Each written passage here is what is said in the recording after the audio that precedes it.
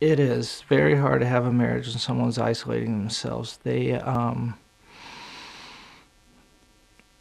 You feel like you want to help them, but they don't want the help, and it's frustrating. And I mean, even things such as um, you cook dinner and then they don't feel like eating.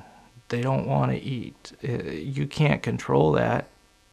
You did that for them, and you know they need it for their own health, but yet they won't take it. It's kind of the help is like that, just on and on and on. You can try to give it to them, but you can't make them take it, and that's a very difficult situation, and that's what it was like there for a while. Was you kind of felt I felt alone, and I'm sure she felt alone as well. Even though we were trying to be together, it was tough. It was just I've never been through anything like that in my life.